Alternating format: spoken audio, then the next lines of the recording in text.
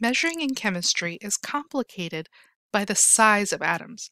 Atoms are incredibly tiny, so counting them isn't as easy as just going up and, picking one up and counting it.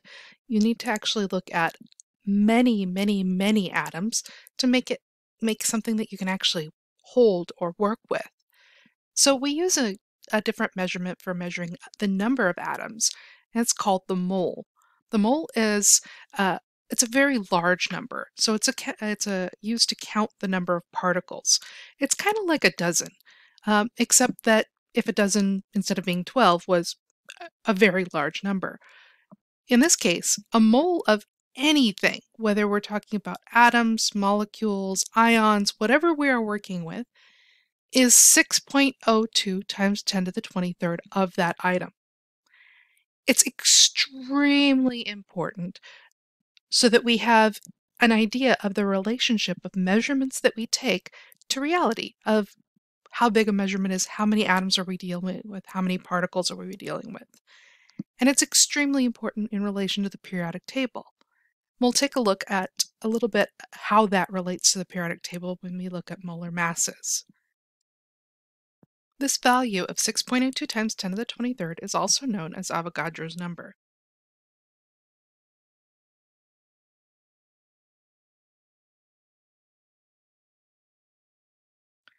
Sometimes you'll also see it as 6.022 times 10 to the 23rd. Most of the time we're going to use the 6.02 times 10 to the 23rd just because we're not working with values that have as many significant figures. So do keep in mind that Avogadro's number is a measured value. So you want to make sure that you're using an appropriate number of significant figures for that value when you're doing your calculations. So let's take a look at how we use Avogadro's number to convert between moles and particles. So first we're going to start with our relationship. So 1 mole is equal to 6.02 times 10 to the 23rd particles. So that particle could be atoms, molecules, anything really. If there were that many cars, it could be, eggs, it could be anything. Just like, you can talk about a dozen of anything. So let's take a look at how many atoms of sodium are in 3.21 moles of sodium. So we identify we have the 3.21 moles. So that's our starting value. So that's going to be the number we're going to start with. And then we're going to do just a simple conversion. We have an equivalent, so see there's an equal sign here. And we can create two different equivalences from this. We can have 1 mole for every 6.02 times 10 to the 23rd atoms. Or we can do the reverse of 6.02 atoms, right, times 10 to the 23rd of Na for every 1 mole of Na. Okay. Now if we look, we're starting with moles. We want atoms. So we're going to have to use this version of our equivalents. So I'm going to take my 3.21 moles of sodium. You can put that over 1 if that helps you to line up your fractions. You multiply through, and I get 1.93 times 10 to the 24th atoms of sodium. Notice that I round for my significant figures based on the value I was given to begin with. This value has 3 significant figures.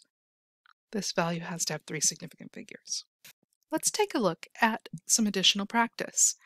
How many calcium sulfate molecules are in 5.21 moles of calcium sulfate? How many moles of gold would you have if there are 5.85 times 10 to the 25th atoms of gold? Both of these are going to be set up in a similar way. In the first one, you have 5.21 moles of calcium sulfate. I put that over 1 so I can line up my fraction. To convert it, I'm going to have to multiply it by, I have 6.022, or 6.02. Get rid of that extra 2 because we're not using that, times 10 to the 23rd molecules, because remember it could be any particle of calcium sulfate for every 1 mole of calcium sulfate. I just use MOL to shorten into moles. So that's and then I would just go through and do the math on this. For this second one, it's a little bit different. We have 5.85 times 10 to the 25th atoms of gold. Place that over 1, just like we do with all of our other conversions. So for every 1 mole of gold,